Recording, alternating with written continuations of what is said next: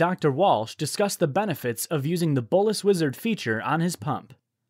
Instead of having to calculate the amount of insulin he would need for the carbs he is eating, or to correct a high glucose, Andy can program his pump to calculate and give him the insulin that he needs. The Bolus Wizard feature on the MM770G insulin pump uses individual settings to calculate an estimated bolus based on the current blood glucose and the amount of carbohydrates about to be eaten. Before Andy can begin using the Bolus Wizard feature, he will need to program in the individual settings that Dr. Walsh has prescribed for him. First, Andy must turn on the Bolus Wizard feature. He begins by pressing Select. He scrolls down and selects Options.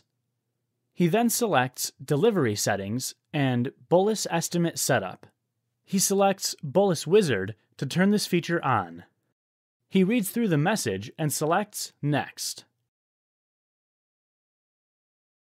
The first setting is the carb ratio, the number of carbohydrate grams covered by 1 unit of insulin. Andy selects Next and then selects the time segment. Since Andy's doctor prescribed only 1 carb ratio, the end time stays at 12 a.m. He presses Select and uses the arrows to enter the carb ratio. He presses Select, then Next to continue. Now Andy sets his sensitivity factor. This is how much 1 unit of insulin reduces his blood glucose. Andy selects Next, and then selects the time segment. Andy has only 1 sensitivity factor, so he presses Select again.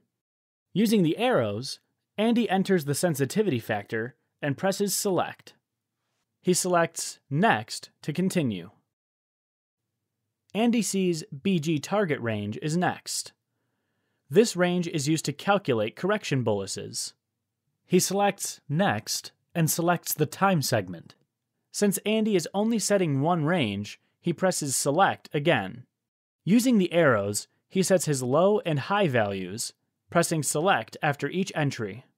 He selects Next. Active insulin time is the final setting. This is the amount of time that bolus insulin from previous boluses is still working to lower blood glucose.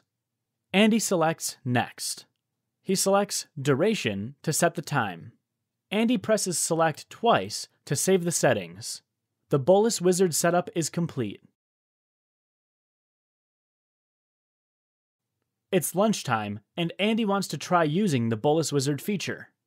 He tests his BG and confirms it on his pump. Andy selects Bolus from the main menu. He selects Bolus Wizard. On the next screen, he sees BG at the top. Since Andy is using a linked meter, his BG is already entered on the screen. Now Andy needs to enter his carbs, and he knows his sandwich is about 30 grams. He puts in 30 and presses Select, and selects Next.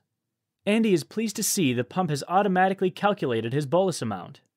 He selects Deliver Bolus, and the pump delivers his bolus for lunch.